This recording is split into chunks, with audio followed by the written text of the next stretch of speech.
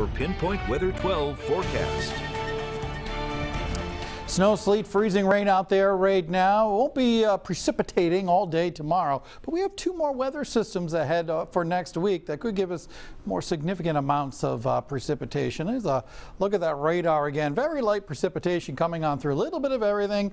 Got some snow across parts of southeastern Mass, sleet, Fall River, maybe out to New Bedford now. And we are also looking at some freezing rain along the immediate South Shore and some breaks out there as well. So overnight and tomorrow morning, we're at that medium level on the threat tracker. We are expecting freezing drizzle to continue for the morning. Very light precipitation, icy roadways possible. Anything that falls overnight will likely be freezing, so untreated surfaces certainly could be icy. Now in the afternoon looks to be a little quieter. You can see the kind of scattered nature of the precipitation off to our west, so we're not looking at rain and sleet and freezing rain all night, just more of a kind of a showery type of situation.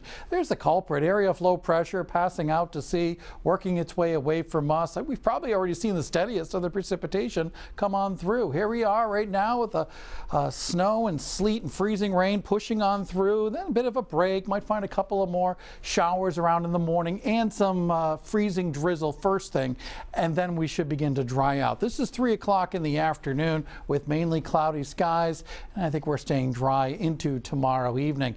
And then Monday night into Tuesday, and then again later in the week, we are looking at maybe some more wintry weather. We'll talk about that in a second. Snow to sleet and freezing rain near the south coast. Mainly snow farther inland, but you could get a little bit of sleet. Providence on off into the north. And again, we're not looking at it to snow, sleet, and freezing rain all night, just more showers. Coating of snow and ice expected across all of southern New England. Not looking at a whole bunch, but you just need a little tiny bit of ice on the roadways to create some very dangerous conditions. So Sunday morning, freezing drizzle, certainly still possible by 10 a.m. and I think especially by noontime, we're a lot drier. Pinpointing the afternoon, lots of clouds, maybe a few glimmers of sun. 37 Narragansett, Newport 37, mainly cloudy, dry, and Johnston, Providence up into Woonsocket in the mid-30s. 37 in Fall River, out in New Bedford up at 30 should do it. Lots of clouds, dry weather. 7-day forecast now. Monday, we'll see light stuff during the day, but more steady and heavier stuff Monday night into Tuesday. In fact,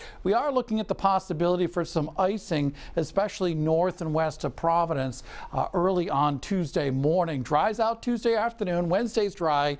Might do it all again on Thursday night and into Friday.